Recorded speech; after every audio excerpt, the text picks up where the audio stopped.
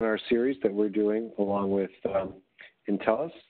This first session is going to cover employment provisions of the Families First Coronavirus Response Act and the CARES Act. I'm going to be presenting along with my colleagues Ann Knuth and with Suhas Shah of Intyllus.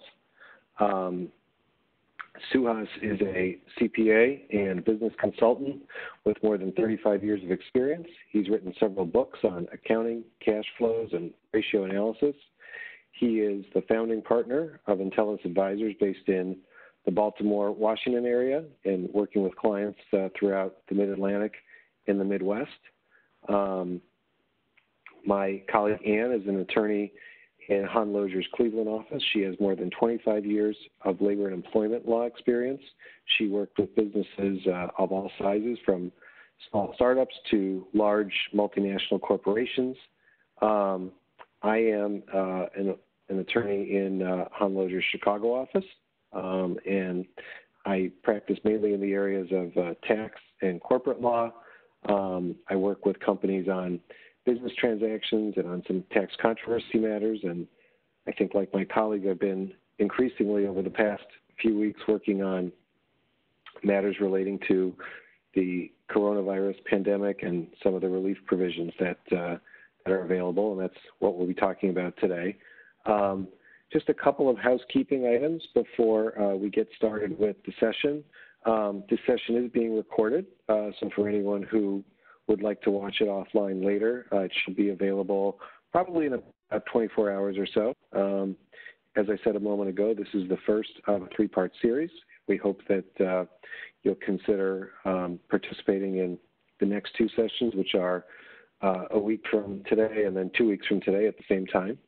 And finally, all participants have been muted for this session. If you do have a question, you should see there's a little chat bubble at the bottom of your screen in the middle. It looks a little bit like maybe the text icon on your phone. So if you have a question, please take advantage of that, and we will do our best to take a look at the questions and to try to respond to them during the session. We're hopefully going to leave a little bit of time at the end to answer questions as well. So again, if you have questions, that would be the way to do it. And then, of course, our contact information is available, and so you can contact any one of us with any questions that you have about today's session. So with that, I'm going to turn it over to Ann, who's going to present first. And Ann, hopefully you can hear me. Feel free to take it away. Great, thanks, Ivan. Today we're going to start with talking about the Emergency Paid Sick Leave Act, and after I have completed that,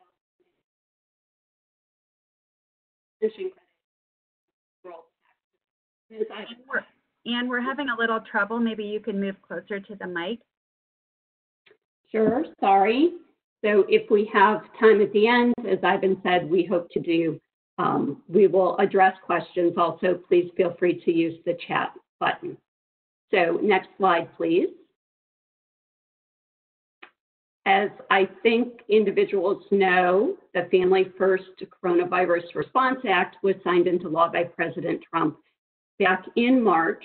That act actually contains two acts, the Emergency Paid Sick Leave Act and the Family and Medical Leave Expansion Act, which grants leave to employees. We're talking about that today because it is leave that is granted in compliance with those two acts, for which the employer can obtain a tax credit. And if your leave is not in compliance with the acts, then the tax credit is not available. So we thought it is important, although there's been a lot of material published about these two leave laws over the last few weeks, to have a base understanding of what the leaves entail so that employers are applying properly for the tax credit. Importantly, these acts apply to leave that is taken between April 1st and December 31st, 2020. So for those employers who jumped in March and granted leave early, that leave does not count towards the entitlements under the Act. These two leave laws apply to employers in the United States who employ in the U.S. less than 500 employees, and public agencies who employ one or more employees. So importantly, when do you count, or how do you count the 500 employees? First, as to when, you take account when the employee requests or needs leave. As companies' business operations are changing, both over the past few weeks and they will in the future, keep in mind that those who are over 500 employees today may actually have less than 500 employees in the future when an employee requests leave. And of course, if an employer closes, furloughs employees, lays off employees, terminates employees, they may hire employees, reopen, and so they may find themselves above this 500 number. So it can be a moving target. Who is an employee? Employees, when you're counting 500, are those who are part-time, are those who are full-time, are those who are temporary workers who are assigned to a workplace. They are not your independent contractors. So again, unlike perhaps some other employment laws, when we're counting to see where we are in terms of 500, we're going to count everyone regardless of how many hours they work. And this would include employees who are on a leave of absence. They do count. Now, generally in employment law, a corporation and all of its offices count as one employer. But there's two concepts that apply to employment law that cause us to perhaps join together or aggregate employees of two different companies, or even more than two different companies. One concept is joint employer. We normally see this, or most often see this in, as I've already mentioned, situations where we have an employer who uses temporary workers, those who come from a temp agency and provide services, sometimes for a short period of time, sometimes for a longer period of time. In those situations, the client employer is often the one who directs the temp worker, schedules them, might even maintain records, makes determinations about what temporary workers they'll accept, when they'll send a temporary worker back to the temp agency. And in those situations, the client employer is considered a joint employer, and those temp workers, as I said, count.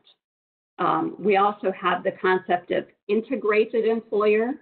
Now, again, this applies not only under the Families First Coronavirus Response Act, but also in other employment law contexts.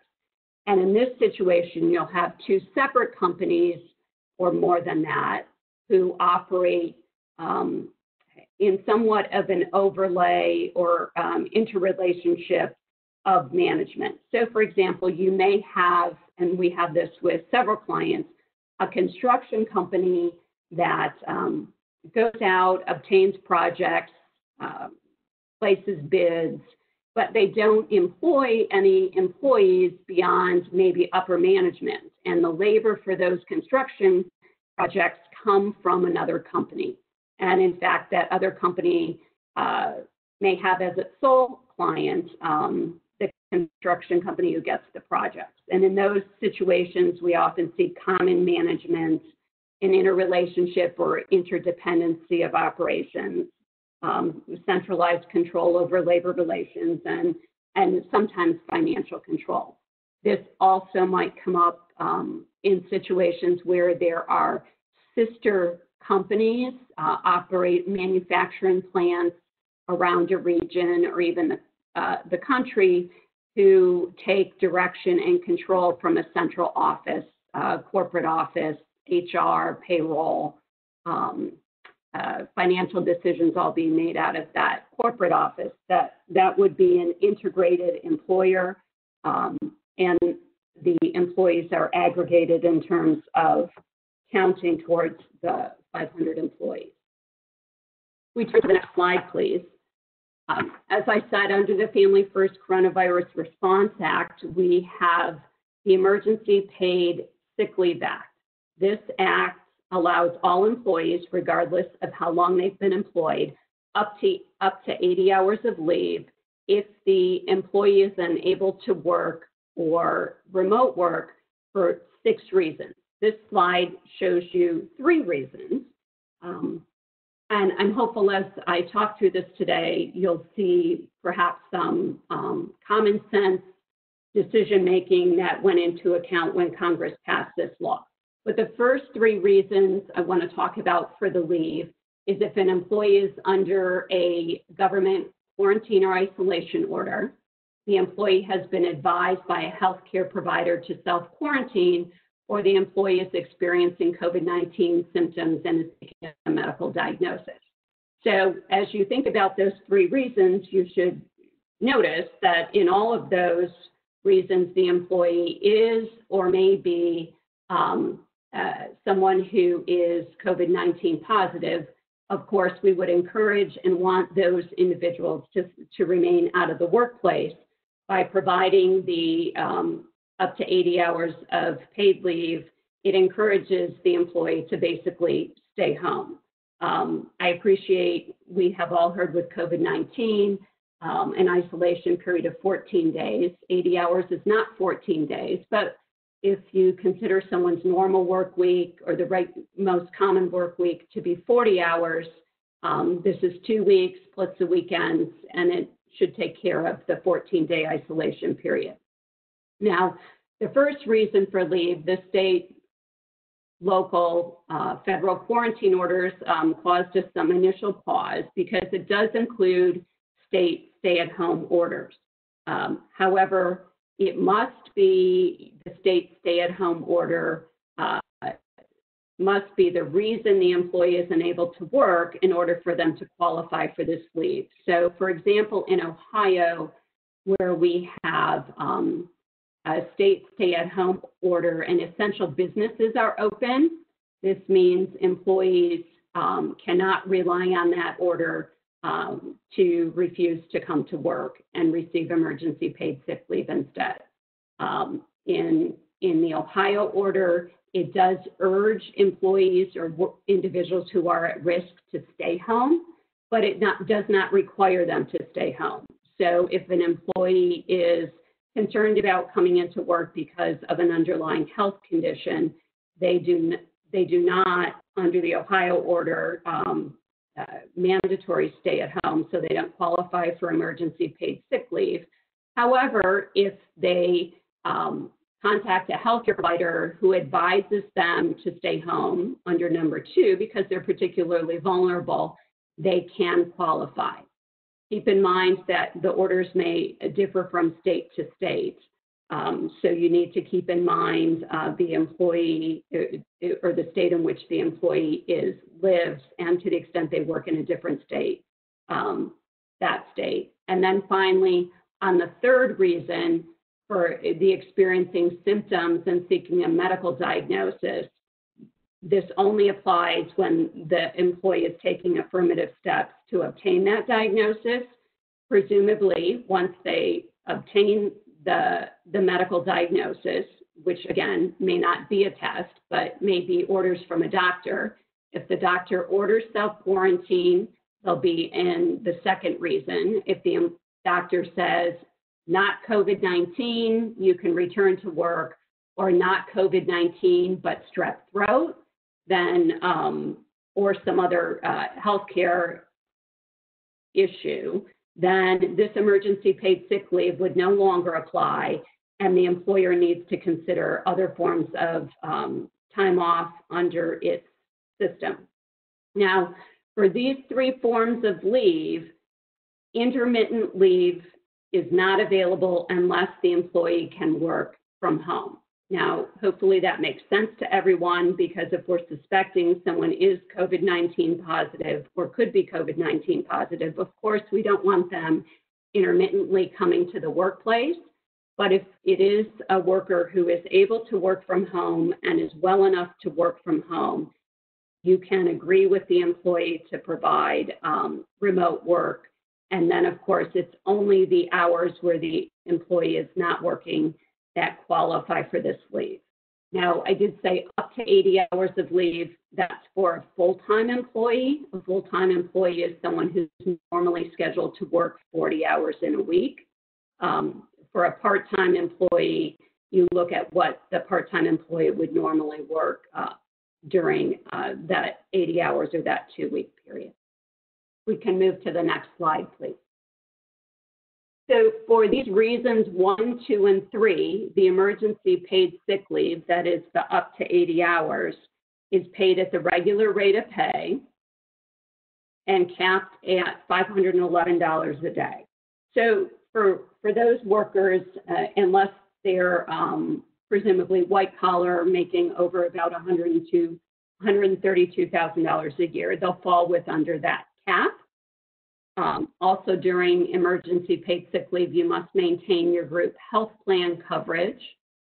And then for this type of leave, the employer cannot require substitution of other forms of leave, but the employer and employee can agree. So again, this would come into play really when you have an employee who is subject to the cap and has some other form of paid leave available, and they want to maintain 100% of their pay. Now, I appreciate I used the word substitution here on this slide, and in hindsight, I believe that some people may not understand how we use that word when we talk about leave. It is in the same way we use it when we talk about Family Medical Leave Act. Substitution doesn't mean in place of, which again, I appreciate would be the normal understanding, but does mean it runs at the same time or concurrently. And then lastly, we need to keep in mind that state law may provide for greater benefits. And here right now, I think the only state that comes into play is New York, where New York does provide a COVID-19 leave and it doesn't have a cap. If you can move to the next slide.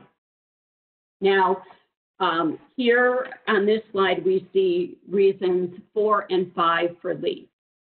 You're going to see there's not a slide that has reason number 6, and the reason is because reason number 6, which is the Secretary of Health and Human Services in consultation with the Treasury Department and Secretary of Labor, is experiencing a condition that they have designated as a basis for leave. We don't have that yet. So the good news is we don't have to worry about leave number 6. On leaves 4 and 5, these relate to leave on account of an employee family member or someone with whom the employee has relationship. So on leave number 4, under emergency paid sick leave, the employee would be caring for an individual who, similar to leaves 1 and 2, is either under a state, federal, or local isolation order, or who's been advised by a healthcare provider to self-quarantine. Recognize this is individual, not immediate family member. However, a person needs to have a relationship with the individual and where there would be an expectation that there would be a need for the employee to provide care. So in this situation, the employee is providing care, again, to someone who is either quarantined or isolated or who's been advised to self-quarantine. So again, we would not want the employee to be coming into the workplace, but if we have remote work for this employee and the employee is able to remote work, this number 4 under emergency paid sick leave can be taken intermittently. And then lastly, leave number 5 under the emergency paid sick leave is to care for a son or daughter if the school or place of care is closed or the child care provider is unavailable. This reason for leave is also the only reason for the Family and Medical Leave Expansion Act leave. The FMLA, or as we've indicated on the slide, FMLA plus leave is for up to 12 weeks of leave. Importantly, if an employee is taking time off to care for a son or daughter if the school or the place of care is closed or the child care provider is unavailable is only allowed 12 weeks total. So, so that these leaves may operate concurrently, or as you will see when we talk about pay, the employee may choose to take only the FMLA Expansion Act leave, in which case it is still only 12 weeks. Importantly, it's not 80 hours and 12 weeks. Under the Family and Medical Leave expansion, this does apply to son or daughter, not as broad as individual as we saw for reason number 4. Son or daughter is generally defined as someone who is someone who is under 18 years of age. It can be someone who is older, a son or daughter who's older, and that is if they're disabled. By the way, your school is closed if it is only operating through tele or remote. So this is the situation, I think, in many states, like we have in Ohio. School is in session, but the school itself is closed. If we can move to the next slide. So for these reasons for leave, and here we have some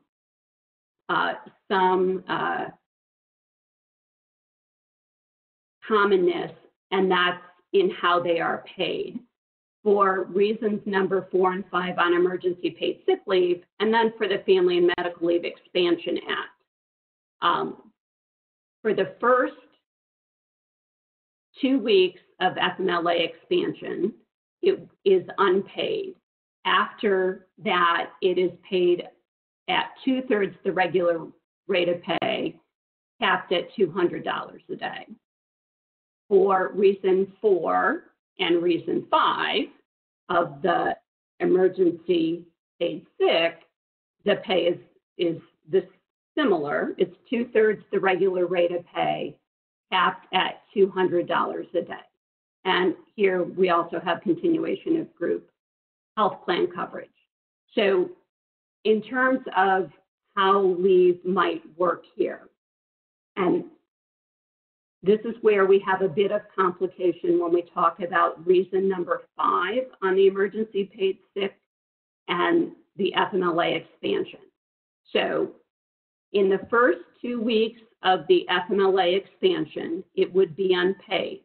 However, the employee may decide to use their emergency paid sick leave during those first 2 weeks, keeping in mind it's 80 hours. So if the employee would be normally scheduled to work more than 80 hours, they would still only be able to use 80 hours of emergency paid sick leave to cover the first 2 weeks of unpaid FMLA expansion leave. The employee may, in the alternative, decide to use company-provided paid time off to cover those 2 leaves and those 2 weeks, and save their FMLA expansion, their emergency paid sick leave. Now, personally, I don't think saving emergency paid sick leave is the best idea, because hopefully the employee will never find themselves or a family member exposed to COVID-19 and never need it. But it is the employee's choice on how they deal with those first 2 weeks of unpaid leave. After the first 2 weeks of unpaid FMLA expansion, the employer may require the employee to substitute paid leave, or the employee may ask to do so. If we can move to the next slide. In terms of documentation, interestingly, the Department of Labor did not create a form for this other than the notice that was required to be posted. So here it is up to the employer as to whether it wants to create a form, but the employer is going to need certain pieces of information for the tax credit, and the employee is required to provide the information that the employer needs for the tax credit. So here, frankly, the employee may make a verbal request for leave, or we might know the employee needs leave. And so we could help the employee in providing this information or getting it into a form that the employee could review and perhaps sign. Very simply, it is the employee's name, the dates for which the leave is requested, the reason for the leave, which again, we have 5 reasons, as well as the FMLA expansion. If it is for leave number 1, we need the name of the government entity that entered the order. If it's for reason number 2, we need the name of the healthcare provider. If it is or reason number 3, and that's all. Don't need documentation from the healthcare provider, just need the name. If it's for reason number 4, which is the caring for an individual, if the individual is under the isolation or quarantine order, in addition to the employee's name, the person's name in relation to the employee, we need the government entity. And then if it's because the employee is caring for someone who either has COVID-19, may have COVID-19, or is susceptible, we need that healthcare provider. The employee has to make a statement that they're unable to work, which quite frankly could be as simple as, hey, I've got an isolation order because we don't have work the employee can do at home. But if we have work that would be appropriate for the employee to do at home and the employee declines that, the employee needs to explain how or why they can't do the telework. Can we move to the next slide? In addition, if we're caring for a child whose school is closed, you need the name and the age of the children, and then identify that the school that's closed or the place of care or daycare that is closed. Importantly, for this FMLA expansion and the 5th reason under the emergency paid sick leave, the employee must make a representation that they will be the only person who's providing care for the child during the period of leave. And then if the child is older than 14 during the day, the employee has to provide an explanation for why they need to be home.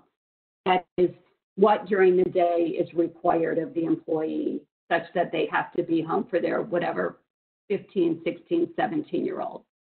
So here we've talked to clients about being flexible because although in a vacuum we may think that there's only one parent needed to supervise perhaps children who are doing their schoolwork online, frankly, I think depending on the age of the children and the number of children, in fact, one or more parents may actually be needed. I come from a family of 5, 4 of us who were very close together.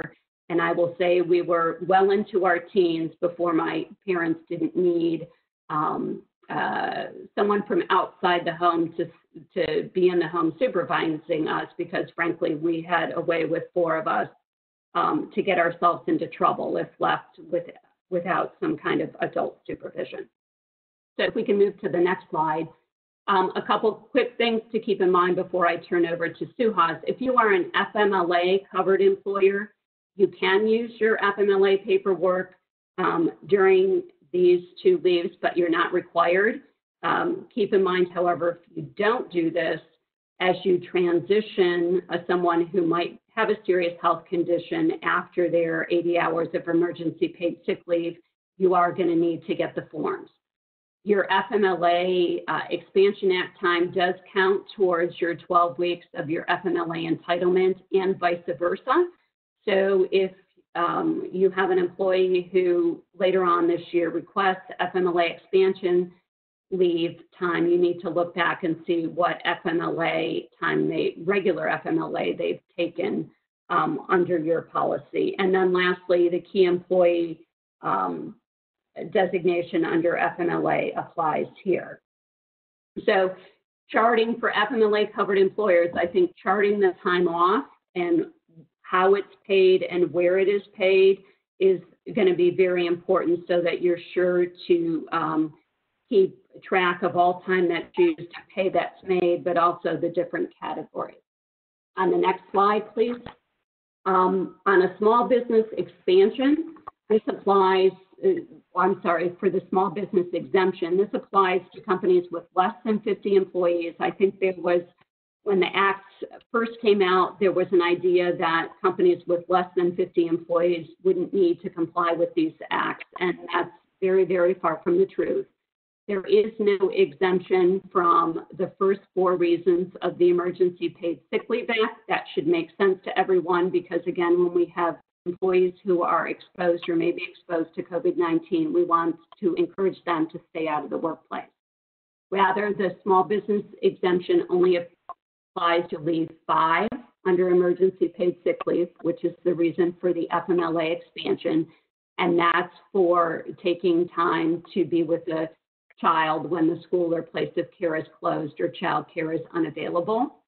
If a small business determines they're not able to provide that leave, it must be for one of the 3 reasons that appears on the screen, and the employer must document that. This will be very important. You don't need to send the documentation in, but of course, later, if we have an employee who challenges the fact that a small business denied their leave, we want to have an explanation, either based on financial obligations, staffing, that we appropriately denied the leave. And then if we could turn to the next slide. Lastly, I did say that these leaves all have job restoration. It's similar to the restoration requirements under the regular FMLA leave, and that is for restoration the same or equivalent position. It is possible that a company with less than 25 employees can exempt itself from the job restoration. However, they do need to make efforts to restore the individual for a full year after either the leave concludes or 12 weeks after the leave began. So again, it provides some relief for a small business with less than 25 employees, but the intent is that we try to continue during the 12 months to find a way to bring that employee back. And the next slide. And with this, I turn it over to Suhas, who will now talk about the tax credits that are available to help companies fund these leaves. Thank you. Good afternoon. And thanks for it.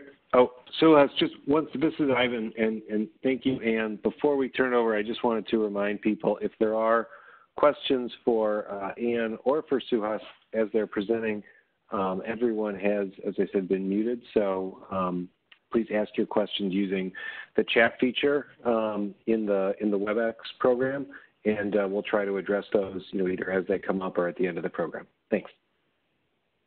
Good afternoon. So far, what has been discussed in this webinar are the obligations imposed on the employers by the FFCRA to provide sick leave and family medical leave to their employees. However, both FFCRA and CARES Act also provide certain relief to employers. 3 such programs are refundable tax credit under FFCRA, refundable employee retention credit under CARES Act, and deferral or delay of payment of certain payroll taxes. Next slide.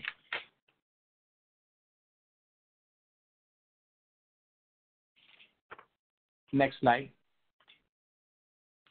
The intent behind these 3 programs is to help employers pay for sick as well as family leave for COVID reasons, which are mandated under FFCRA.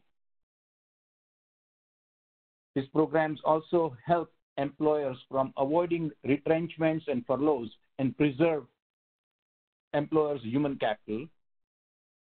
And lastly, these programs are also intended to assist employers by providing them liquidity and help them preserve their financial well-being. Next slide. We will first, next slide. We're going to now discuss refundable tax credit. As discussed earlier in the seminar, certain employers, meaning employers with less than 500 employees, must and are required to grant and pay for the sick leave or family medical leave for COVID reasons and pay for such leave. Refundable tax credit under FFCRA is one way government is assisting employers to pay for such sick or family medical leave. Employers that have 500 employees or more cannot get this credit. This credit is available to employers that employ less than 500 employees. The credit is also available to self-employed person. Next slide. In addition to the fact that only eligible employers are allowed this refundable credit, there are other conditions. Not all wages paid for sick leave or family medical leave qualify for refundable tax credit. The wages paid for sick leave or family medical leave would qualify only if such leave was granted between the period of April 1, 2020 through December 31 of 2020. What it means is that if an employer has an employee who is granted sick leave or family medical leave, let's say in March of 2020 or after December 2020, then the wages paid for such leave do not qualify for this credit. Further, the wages paid for such sick leave or family leave has to be for COVID-19 reason. I had a situation where an employer called me up and said they had an employee who requested a sick leave to take care of a pregnant wife. There was no COVID reason here. So even if this leave was granted between April 1 of 2020 and December 31 of 2020, but it was not a COVID reason, then wages paid for such leave would not qualify for this credit. Another condition that employers need to think about is under FFCRA, only FFCRA mandates that employer has to pay sick wages and family wages with a maximum amount. In case of a sick leave, to take an example, when a sick leave is granted for self-imposed quarantine for 10 days, and the maximum amount per day that can be paid to that person, that is required to be paid for that person, is $511 per day. If employer chooses to elects to pay more than $511 per day, then any excess amount paid per day would not be considered qualifying wages for the purpose of this credit. Similarly, FFCRA imposes restriction on number of days such leave must be granted. So if employer elects to pay for more days than what is required under FFCRA, then any wages paid in excess of number of days that FFCRA requires, those wages would also not qualify. Next slide. We're going to use an illustration to try to understand what I just said. We have a situation here where ABC Corporation employs less than 500 employees. Obviously, that makes ABC Corporation eligible for this credit. Now we're going to try to figure out the amount of wages that will qualify for this credit. In this particular illustration, there are 3 employees that had requested and were granted leave. First instance is of Mr. Lacy. He requested and was granted leave on March 1 of 2020 for 2 weeks, and because he was experiencing COVID-19 symptoms. Now, employer can elect to pay Mr. Lacy for his sick leave, but wages paid to him would not qualify for refundable tax credit because this is outside the date when credit is allowed. In case of Ms. Jane, her sick leave would qualify, and the amount paid to her would qualify for credit, but the amount that would qualify for credit would be a lot less than the actual amount paid. Actual amount paid to her is $700 for 3 weeks, but only $700 per day for 3 weeks. The only amount that would qualify would be $511 for 2 weeks. In case of Mr. Smith, entire amount paid to him would qualify because the number of days for what he's being paid and the amount that he's being paid is under the maximum amount. Next slide, please.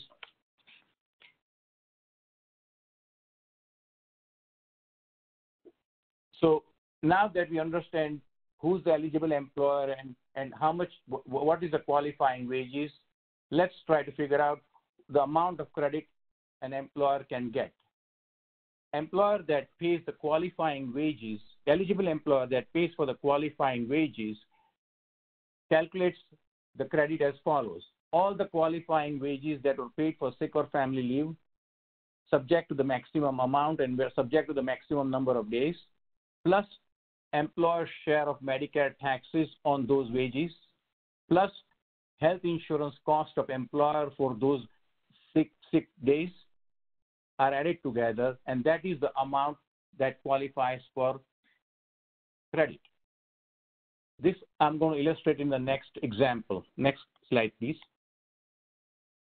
So if you continue with this example, the company, I've just added one more fact to it. The company pays $20 per day per employee for health insurance. So as I illustrated before, none of the wages of Mr. Lacey would qualify. Ms. Jane's wages that would qualify would be restricted to $5,110. In case of Mr. Smith, all of his wages would qualify. So that's $7,110. On top of that, ABC Corporation will incur Medicare cost of $103. So the Medicare tax burden of $103 is added to that number of $7,110. In addition, the health insurance cost of the sick and qualified sick and family leave of Ms. Jane and Mr. Smith, which adds up to another $300. So in total, ABC Corporation would get a credit of $7,513. Next slide, please.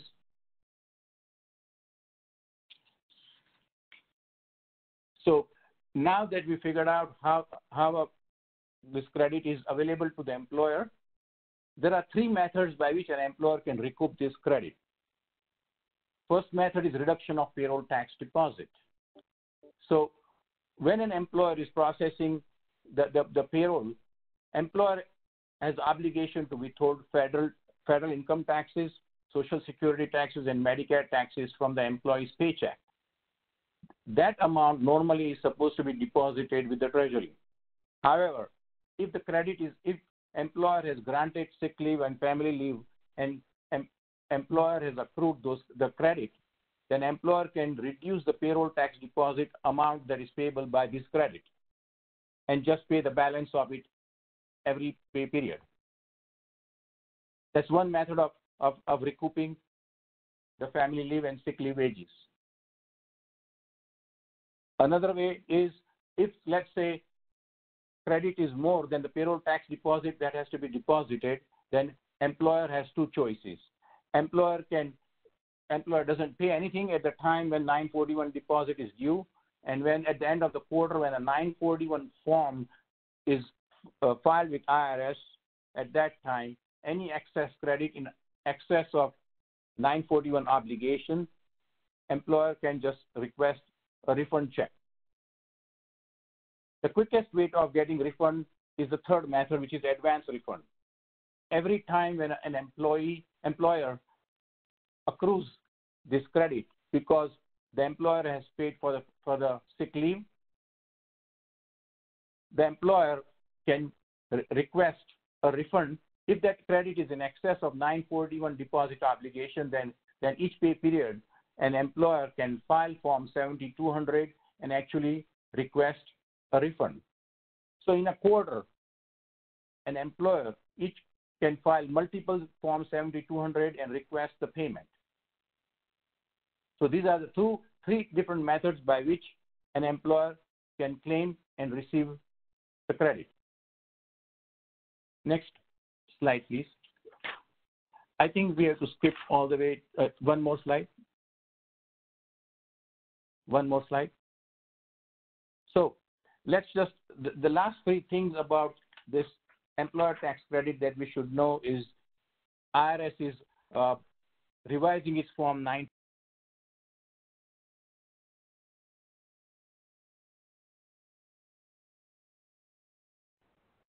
Wages that are, if an employer has requested PPP loan and requested certain wages qualify for loan forgiveness, then the same wages cannot be used to get tax credit. And last point to be noted is when an employer is processing sick leave for the employees, employer is not required to pay Social Security tax on those sick wages. Let's go now to refundable retention credit. The purpose of retention credit is to maintain employment in the country and to avoid a rise in unemployment. This credit is available to all the employers, regardless of their size, as long as the employer is affected, employer's business is affected by government-ordered partial or full shutdown, or employer sees significant reduction in its revenue. All wages paid by the employers for the period March 13, 2020 through December 31 of 2020 qualify for this credit.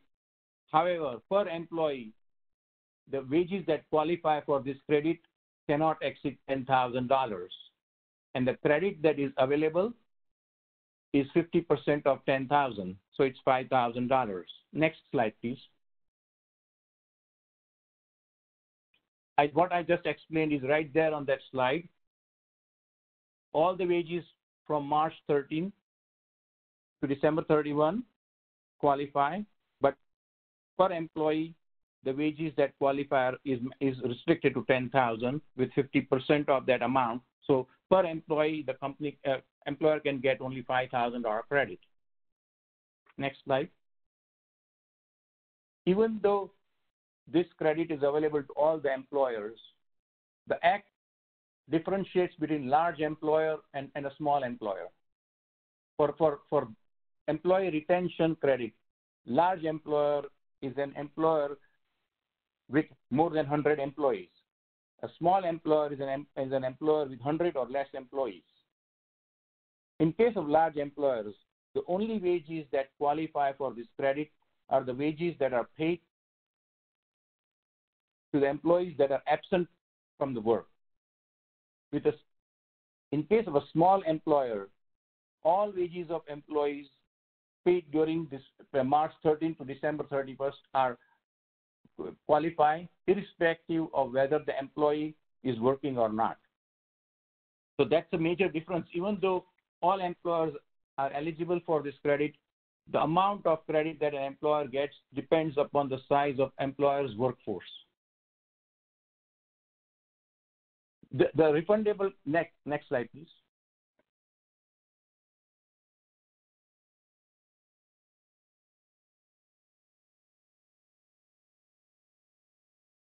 There are certain restrictions on this refundable retention credit. To the extent that an employer gets this credit, employer has to reduce its deduction of wages on its business income tax return. For example, if an employer has incurred during the year wage cost of, let's say, $1 million, and from March 13 to December 31st, if the employer has received a refundable retention credit of $50,000, then wages of $1 million will be reduced by this $50,000. In addition, this credit is not available if an employer has requested and gotten PPP loan.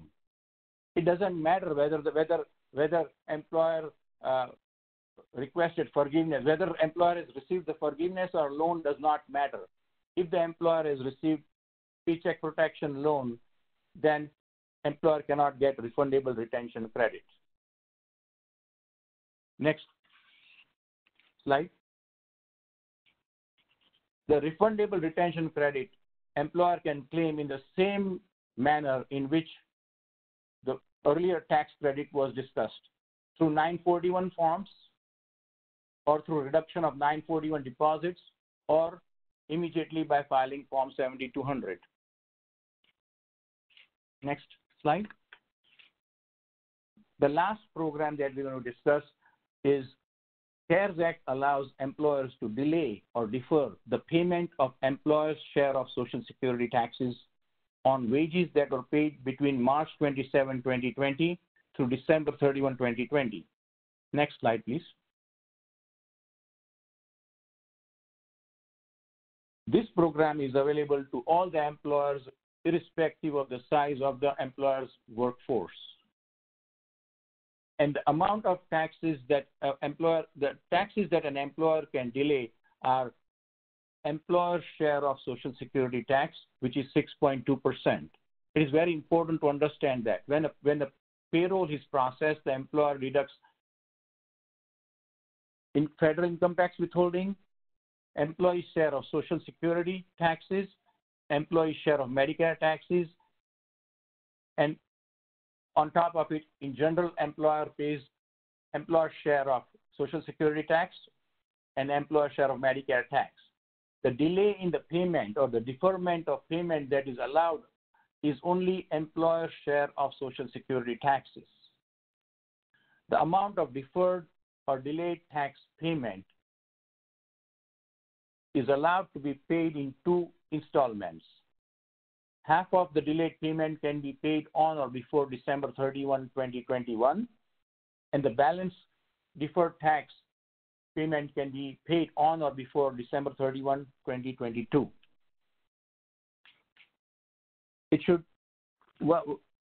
Everyone should remember this. If a business has applied for PPP loan and then ultimately receives loan forgiveness, then business is not eligible to delay the tax payment. And I again want to emphasize that the payroll tax deferral applies only to employers' share of Social Security. It does not apply to federal tax withholding, Medicare tax withholding, or employees' portion of Social Security tax. Next slide explains that part.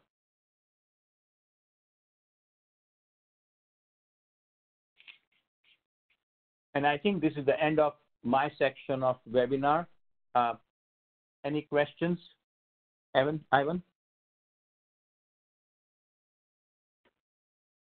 I've not seen any questions per se. So now would be the time if people want to use the chat function to send around any questions that you might have regarding any of the materials. As I think I said at the outset, and you can see up on the screen, our information is available here. Actually, it looks like there's a little typo in my phone number. My telephone number is 3070, so strike that extra 3 there. But you have all of our contact information, emails, if people want to follow up with any of us individually on particular questions that you have. I think, Suhas, you kind of highlighted it in your presentation just now, but there's a lot of different programs, and some of them are mutually exclusive, to where if you are going to go ahead and try to benefit from one, then you cannot apply or benefit from another, like as is the case with the PPP and some of the employment tax credits, for example. And it's also important for people to. It is also important for people to differentiate. In some programs, just the fact you're getting PPP loan will restrict you, and there are some programs where you are restricted when you get PPP loan and then you get loan forgiveness. So, right. So that's exactly right. That's exactly right. Although I would think that almost everyone, if not everyone, who is applying for a PPP loan is anticipating that they would receive some forgiveness. That seems to be sort of the by far the most attractive feature of that program. What I have seen is there are certain businesses where no matter what they do, they are going to lose a lot of their workforce. For example, restaurants and such. Okay, and in some of those cases, PPP loan may not make any sense because they don't have any headcount to apply for. Okay, and in those cases, it's possible that other programs might work better. Right. Right. Well, and I think maybe Ann could even speak a little bit to this because I know Ann and I just talked the other day about a business where they were applying for a PPP loan, and the business was actually the workers were not happy about it because they realized that in fact for them being furloughed and being able to collect unemployment was actually the better deal, at least in the short term. So each case, I mean, by and large, PPP loan works, but not. I think the assumption that PPP loan is the best solution is not always true. It depends upon facts and circumstances of each employer and the industry in which the employer is involved. Right. Well, I think we are just about out of time. It doesn't look like there are questions, but certainly, people are, more than welcome to follow up with us individually. For those who are able to participate next week, we are going to be talking, we've sort of alluded somewhat to the PPP loan program. That program, as many of you know, initially was, overwhelmed with applications. It ran out of money, and just today apparently has been replenished with an additional $310 billion. So for those of you who are able, if you want to join us again next week, we're going to be talking in much greater depth and detail about that program. Otherwise, if there are no questions, I think that's the conclusion of the webinar. Yes. I just want to mention three things. One is that the new 941 forms will be published by IRS. Those 941 forms for second quarter, third quarter, and fourth quarter of 2020, they are going to be different than the first quarter of 2020 in order to accommodate both for refundable tax credit as well as refundable retention credit. And also, in case of refundable tax credit, please remember that employers they have to pick that credit include that in their gross income. And in case of refundable retention credit, that credit reduces the wage deduction on the tax return.